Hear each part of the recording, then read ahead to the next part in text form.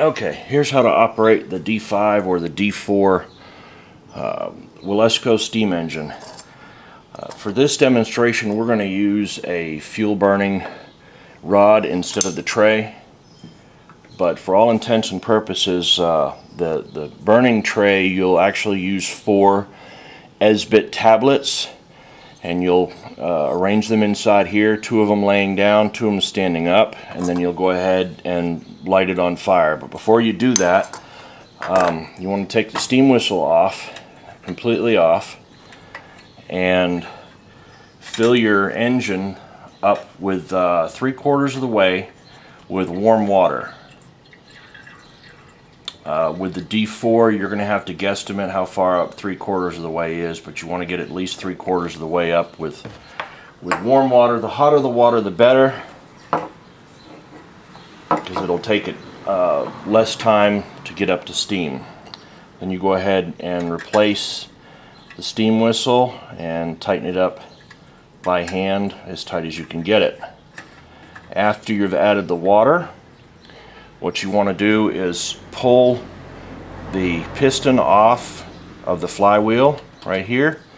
You'll remove the piston out and place a drop of oil on the piston itself, just regular 3-in-1 machine oil, and place a drop in the cylinder and a drop on the flywheel on both sides, and 1 drop on the top of the piston area here where this moves up and down. Then go ahead and put it all back together. Okay. The parts of the steam engine are, of course, the steam whistle here, the pressure relief valve in the back. You want to make sure that that's good and tight. The pressure relief valve will leak some water out of the top, but it won't leak steam. Then of course you've got the flywheel, the piston, and the pressure line there. The fuel tray, once it's lit, you're going to slide into the fuel tray receptacle all the way, and as it starts to burn you can pull it out a small amount. There's little holes on the side here that line up with holes on the side there, and when you start to pull it out it'll actually burn hotter, and you can control the temperature a little bit by doing that. Make sure that the steam whistle is off all the way and good and tight, and then go ahead and light your tablets. Now, like I said, for this case here, I've designed a oil burner that actually goes in there, and you'll wait for the pressure to start building up. You'll hear the water boiling on the inside a little bit, and the way to check the pressure periodically is just to open up the steam whistle, and you'll be able to tell if it's got pressure or not.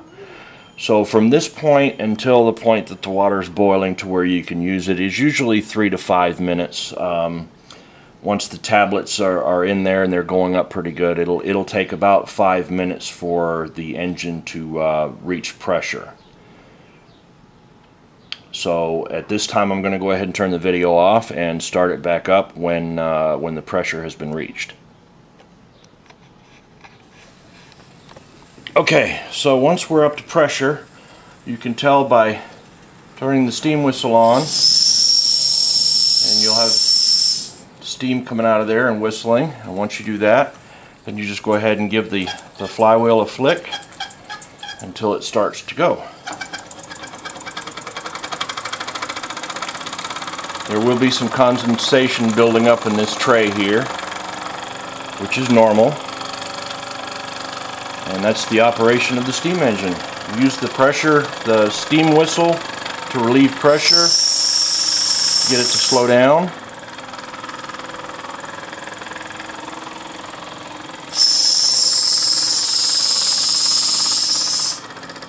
And the Esbit tablets will run about 8 minutes total. You shouldn't have any problem worrying about running out of water, but you want to make sure that there's plenty of water in it every time you use it, because you don't want to burn the boiler up.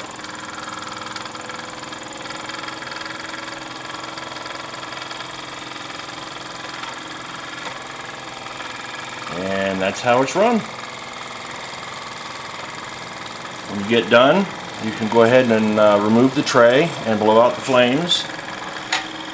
In this case, we're going to remove the fuel there, and it will slowly run down until it stops.